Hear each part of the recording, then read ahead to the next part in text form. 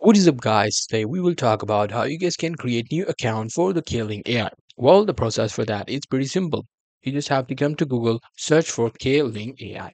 Now, searching for Kling AI will brought you these website. Here, if you want to create a new account, if you are live in China, you just have to go to this website. However, if you don't live in China or live outside China, you can go to this website, which is klingai.com. Now, in the klingai.com, as you can see, I'm already logged in. Here, what you have to do is you just have to sign up. Now, after signing out, you will be able to see a page which will look something like that. Here, click on this sign in and then click on sign up for free. Enter your email address and set a password. Once you do that, what it will do is it will just send you a code which you just have to confirm it, and there you go, your account will be ready to use. So after that, you can simply let me just try to log in and show you how you'll be able to do this afterwards.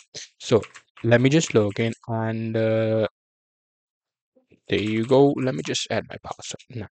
Here, as you can see, I'm logged in, and after logging in, I will be able to get access to this, captcha thing. So I'm just gonna do this captcha thing and verify this that I'm a human.